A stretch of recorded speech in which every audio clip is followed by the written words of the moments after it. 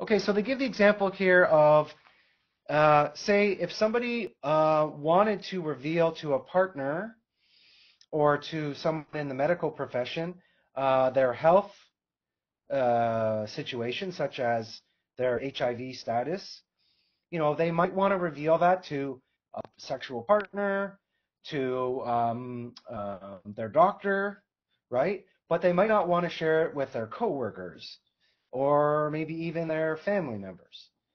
So this is what they just this is the type of nuanced complexity of identity and sharing of say sexual health information, and the authors sort of discuss this within the notion of, they call it contextual integrity. Again, like I said earlier, the Thanksgiving dinner room table. What are you going to be choosing to share versus if you're at a Blue Jay game with friends or the pub or a dance club or whatever it might be. The contextual or a board meeting at an office, your job or something. It's contextually variant. And because the authors argued that this is how context, works, that's why Facebook has so much trouble. Even it's nowhere near being able to manage that type of contextual integrity. It just can't do it. Maybe in the future, but certainly not now. Uh, okay. Okay, now we're at the heading, the paradoxical nature of social media and algorithmic social sorting. So they're saying there's a clash here. There's a paradox. Okay. And what is the conflict? What is the paradox? That at the same time, a Facebook user is on there being able to do maybe wonderful, really great things and form really great opportunities and bonds with people on Facebook. But on the other hand, not on the other hand, simultaneously, on the other hand, actually is what the authors note, but simultaneously they are a product that they are helping to create. They're a product. Their Facebook profile is helping to create the product of Facebook data that is being categorized and scraped and monetized and sold. And they are sort of creating their own product that they have no role in selling or benefiting from or monetizing from.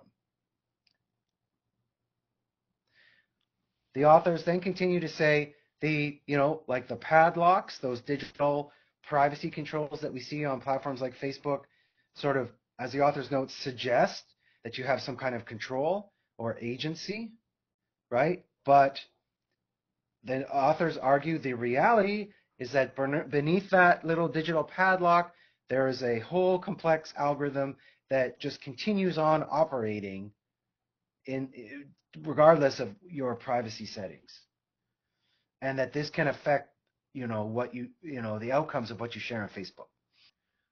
And so it looks like the Swedish study here also indicates with the people with disabilities and diagnoses, impairments and diagnoses, uh, when they go on the internet, what device are they using?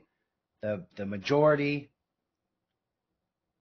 as was noted earlier, use a smartphone. So if that's the case, if people have impairments and diagnoses, if they're using a smartphone, how does that relate to their inclusion in the digital society?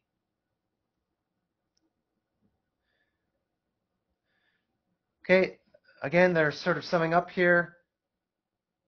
As you all know from this class, but that they explicitly state here, page 116, quote, "There's not one digital disability divide. Our results expose several digital divides facing people with disabilities. People with disabilities should not be regarded as one homogeneous population." End of quote. So they're restating what they said earlier after talking about their findings. Okay, and here they're summarizing. This is very helpful, class, on page 116. They're summarizing and discussing their findings. Okay, about devices. Quote, people in many disability groups report less access to devices compared to the general Swedish population. Okay, end of quote. Okay, in general, they find, quote, women with disabilities use the internet more and for more complicated tasks than men with disabilities, end of quote. Okay, interesting. Disability, their perceived inclusion. How do they feel about their inclusion?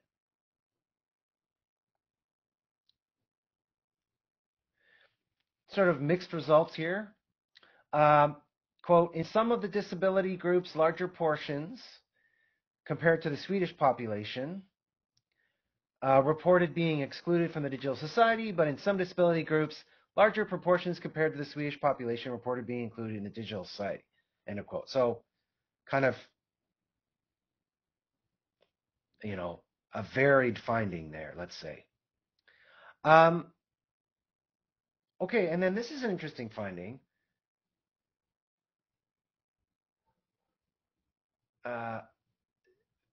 They're noting that, quote, many of the exposed disability digital divides indicate that people with disabilities are disadvantaged, but in the case of engagement in social media, the divide is reversed.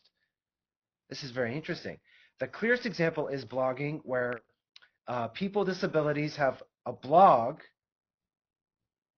more than the Swedish population, end of quote. So this is an interesting example where digital inclusion is actually higher in the blogosphere. WordPress is an example of a blog. Maybe some of you have visited or even kept a WordPress blog. This is a video I just watched recently from this year from Humber College, where this is a screenshot from the video, where they note that more than 70% of Humber students access their courses through a mobile device. And I knew that there were students who attended class through their phones, but I have to say I was really surprised that more than 70% of Humber College students attend class right now. You know, there's the pandemic, going to class online, but even just course materials in general, more than 70% use their phone to access those courses and those course materials instead of a desktop computer like is pictured here. Maybe some of you still actually have a computer like that. I think I have one somewhere in a closet. But or maybe you use a laptop, right? But according to Humber, in this 2021 video, more than 70% of Humber students are using their mobile phone. So this is why Humber is updating Blackboard to a full Blackboard Collaborate Ultra experience. The old Blackboard, according to Humber, was not designed to be accessed through mobile phones. Some of you have already probably noticed that. I noticed that this week when I was trying to do stuff on my phone and for a Blackboard, and it was quite a struggle. I got it done, but it wasn't ideal. So apparently the new Blackboard Ultra, the new Blackboard for everybody starting next term, is going to be a new site that works better on mobile phones. It's also supposed to be more accessible for people with disabilities, so that's good too. So I want to do a little shout out there to Humber and Humber students on mobile devices going to class.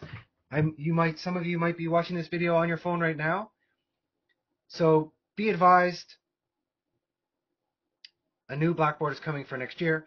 But this is also relevant to our in-class reading from Donner, because Donner talks about increasingly, and internet users in the global south, formerly known as the third world, they're actually leaders in how to do all sorts of things on your mobile phone, because as Donner talks about in his book After Access, in the formerly the third world, the global south, I don't have the exact stat with me. I would if I was writing an essay.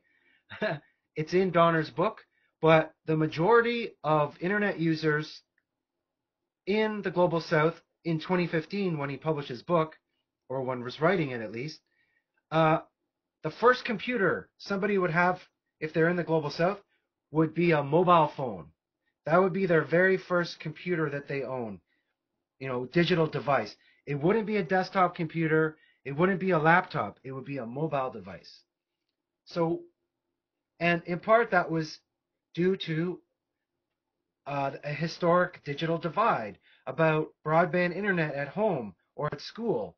And that if you were going to get on the internet in countries like South Africa, India, elsewhere, it was going to be on a mobile device.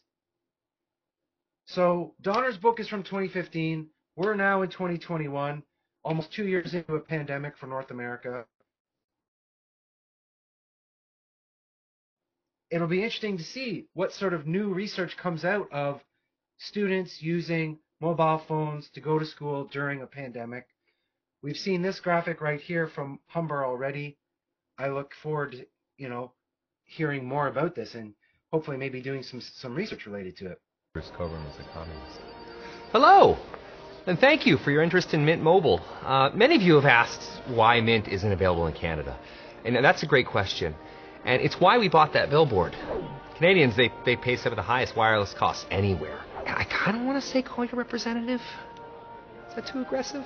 I'm not saying call your representatives, but I'm also not saying that. So,